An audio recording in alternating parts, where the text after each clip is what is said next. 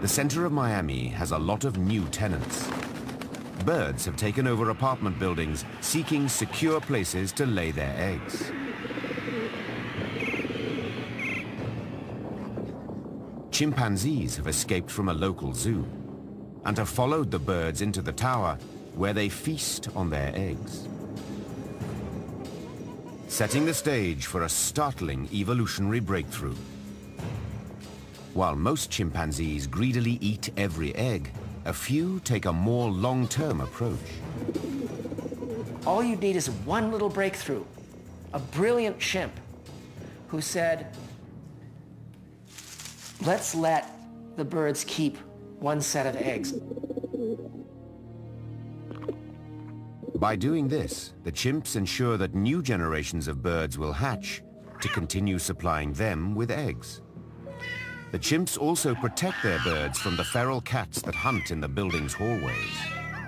If they passed on that trait of defending the towers and protecting the birds and only taking as much as they needed while letting the birds thrive, then this tribe might start down a road that could rapidly evolve.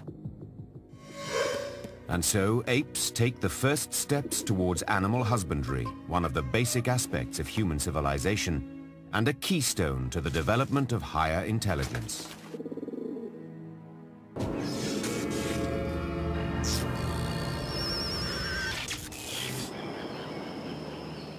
In Miami, the skyline is gone.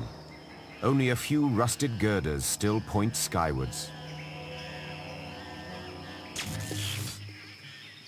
Now living in Florida's subtropical jungle, these chimpanzees are the descendants of those that for 20 generations occupied one of the city's man-made towers, where they learned how to farm eggs, eating what they needed and allowing the rest to hatch, to produce more birds and more eggs. It was once thought that humans were the only species that could pass on learned behavior and traditions to subsequent generations. But research in the late 20th and early 21st centuries showed that chimpanzees share this ability, setting the stage for the possibility that these chimps may forge a civilization of their own. One could envision a scenario in which chimps who ran out of these buildings started building their own towers as a way to protect and farm the birds, building platforms high in trees to attract the birds.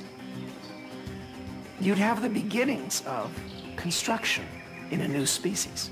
If they used what was left of our culture, our buildings, our roads, our bridges, to develop a trick that gave just one smart tribe a leg up toward a somewhat civilized way of life, it could be our last gift, our sort of payback. Whether or not this chimpanzee tribe completes the multi-million-year evolutionary journey that led to the first humans, the use of tools and domesticated animals could make these apes the dominant life forms in Florida's future.